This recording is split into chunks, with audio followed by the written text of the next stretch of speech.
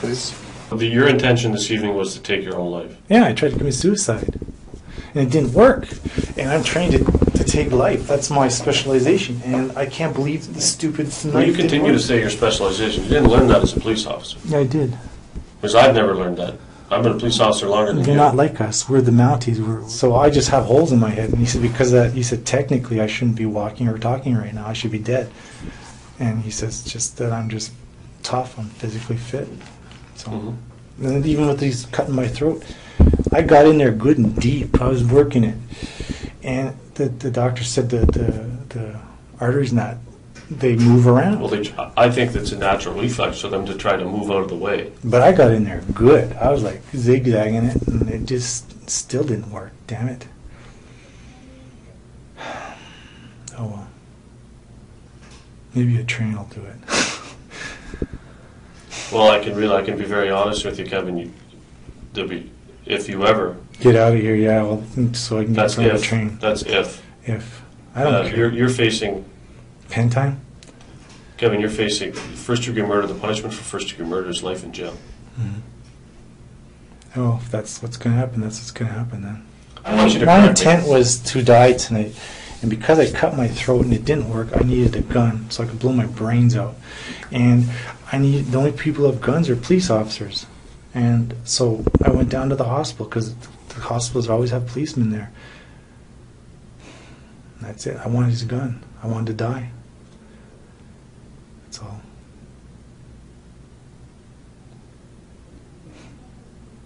I still want to die. You're a young man, Kevin. You have a ton of things going for you. No, I don't. Not you have a beautiful wife. She's going to leave me for this. I'm not stupid. I know my wife. She's going to be gone after this. You'll always have a son. You're always a father. Do you have any other children? Yeah, a couple more. When you hurt yourself, or when you cut your neck the first time, you said you did it 3 times today? Oh, I did 6. I did 3 on one side. I just dug it in. Nope. And then... because it's supposed to work. But did you have it bandaged up when you went to the hospital? Yeah, because I was bleeding everywhere. It was so where'd you get the bandaging? At my house. Oh, okay. I just got some Band-Aids and put them on it. Okay. That's all. And then I put another one on top of it because I'd get dressed and then all of a sudden down my front and be like, gross. When, where'd you get the car? Oh, yeah. Yeah, I carjacked that at the Tim Hortons. I told the guys already. I just took it. This young couple, I said, I need your car. And what did they say?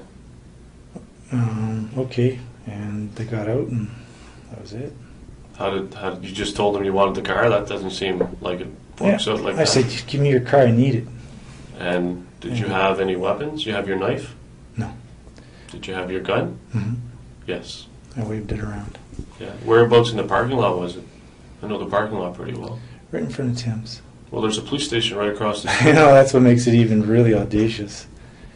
Well, why didn't you just go over there and wait for a police officer if you were looking for a gun? I actually was. I drove around their lot about 3 times looking for a guy, but they were all off shift. It's cold out.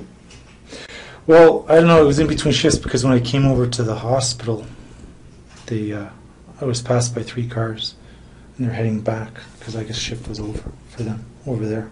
They were heading back. You were going down a green. I don't follow you. I was going to the hospital, and I just drove past. Where were you between the time you took the carjacking, and the murder? Where were you? At home. Home washing my clothes, washing the bedding. So you stole the car, went home, or you did the carjacking? Yeah. Drove the car? I went home and I just cleaned up the place best I could. No. Would anyone? My parents. I went by and saw them. Showed my dad my cut, my neck and stuff. Just told them goodbye. Then they drove around looking for me. How do you know that? Because they sent me an email. How do you know you had an email? Because I checked on the computer when I was at home. Oh, it's on the computer at your house? Yeah. Okay. On the laptop. Yeah. Well, we're going to have to get a search warrant for your house. You understand that, right? Hmm? Okay. And did you respond to the email? No. Okay. Sorry to say goodbye. And goodbye, did you tell him what the goodbye meant? Like, Yeah, not I'm well, traveling to Europe. But No, I just said I tried to cut my throat and it didn't work, so I had to go find something else, and I wasn't going to drown myself because with my luck, I would fall in the water, and I wouldn't drown. So I had to find a weapon. I even drove by all the donut shops until it clicked in hospital. Okay, no, I'm not being disparaging with donuts with the guys. It's just like we always went to the donut shops because they're open all night. why, and you take a break? And you take a break. We're allowed to have breaks, right? Union breaks? Yeah. Well, we don't have a union, but that's what you do at the coffee shop. But people think it's because we're lazy or something.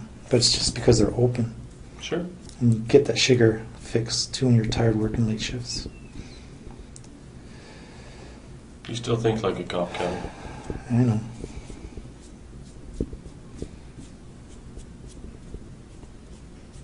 Do you feel sorry for what happened? Oh, absolutely. There's nothing I can do. Nothing can be done. Like you said, you can't take back. Well, there is. You could say sorry. Are you? Well, to who?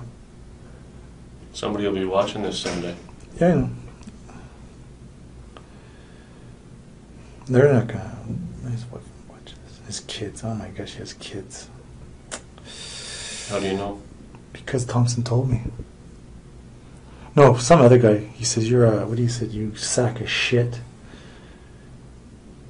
He has 2 kids. No, sorry.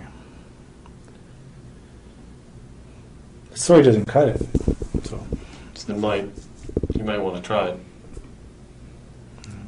No? Oh, no, I'm not saying no. Hey, down the road, if I run into his kids, if they come to me and I'll talk to them and I'll tell them I'm sorry. Well, with all due respect, Kevin, I don't think they want to talk to you. Yeah, that's good. I wouldn't want to talk to me either. You're not evil, Kevin. No. You've done something evil, and I'm trying to find out. I'm trying to understand why. I just wanted a gun. I wanted to kill myself. That's all. But you left a big piece of the puzzle out. What's that? What happened?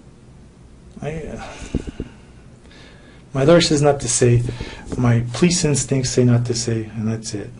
And Well, so you're the I'll one that just gets wait. to decide in here. Yeah. There's just you and me here. No, it's not. There's a video camera. And guys are watching, and every time they think of a question, they call you on the phone. That's what we do too. I mean, you're all by myself, man. You have a phone, and they call you because they're watching. No, they can't call me. Doesn't matter. There may be people watching, but this But that's what is we your do, time, too. Kevin. Well, I don't. we operate a little differently. This is your time. Like I said, this would be a perfect opportunity for you to say sorry. This would be a perfect opportunity for you to fill in the blanks. Like I said, like that's why I put you to that position to you. If someone came to you and said, "Hey, give me your gun," as a police officer, you know exactly what would happen. You would not give your gun up. So I don't get where you think that you could go and approach a uniformed officer or anybody in the security industry and say, "Give me your gun." You're wearing 2 bulletproof vests, Kevin. No, you're wanting me to give you a statement again. Well, I'm trying to understand, Kevin. And I'm sure everybody is. There's probably at least 800,000 people in this city who are trying to understand. Yeah. And there'll be probably hundreds of thousands of people in a couple days trying to understand. And this is your time to make them understand or to let them understand what happened. Because for the reasons I already stated, you don't approach a police officer. You know as well as I do, Kevin, if I were to touch your gun when you're in uniform, you know what you're trained to do. I know what I'm trained to do.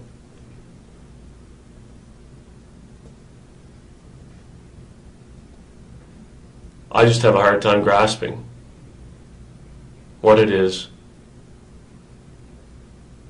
what was going through your mind. Like I said, we have witnesses, we have stuff, we have evidence. I don't think that in my opinion, is not a question. The question is why. And with all due respect, Kevin, I don't think you wanting to end your life justifies the actions that you took. That's my opinion. There'll be a trier of fact who will judge that, not me. I just don't get it. And I'd be doing the very same thing if you were the person that had their life ended. And I'd be talking to you just the very same if you were the cop, which you are.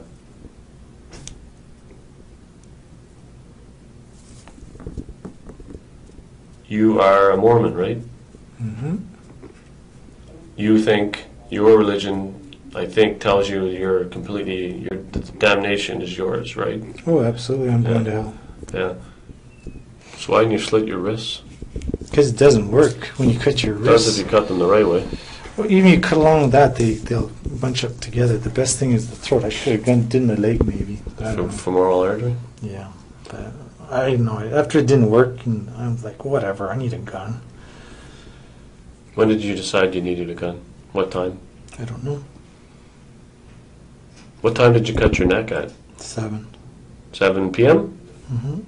And then you know what time you went out and got the car at? Did the carjacking? I walked over to the donut shop.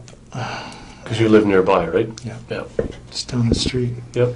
So I walked over there, and then the opportunity presented itself, so I took it. And Was it before or after midnight? it was way before that. Okay. And then you went back home? You went to see your I went to parents? see my parents, then I went home. And Did you do anything else? no, I just I cleaned up. It was a real mess. And then I kept spurting on the right side all the time. I'd just be standing there and start spurting. So I had to wash my clothes a couple times. And then I figured I wasn't coming back, so I just enjoyed laying on my sofa. Why did you figure you were not coming back?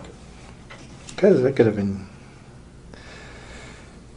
shot and killed at the hospital.